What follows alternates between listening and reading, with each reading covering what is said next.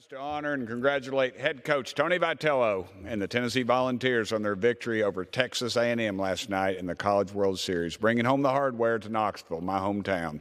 The Vols completed one of the most accomplished seasons in college baseball history, which crowned them as SEC regular season champions, SEC tournament champions, and College World Series champions with a remarkable 60-13 record. Coach Vitello and I spoke in the office a few weeks before the season started and told me when they punched their ticket, not if, when, that he wanted them to take it all in and just enjoy it. And that is exactly what they did. If you watch any of the video from the game, his father came down on the field, and it was truly an emotional moment. I'd also like to congratulate Dylan Drayling on an outstanding College World Series performance. Dadgummit, Mr. Speaker, Drayling was named the Men's College World Series Most Outstanding Player after he homered in each of the final 3 games. You have made Knoxville proud and the entire state of Tennessee proud, and I wish I were back home to celebrate with you all instead of stuck here in Washington, D.C.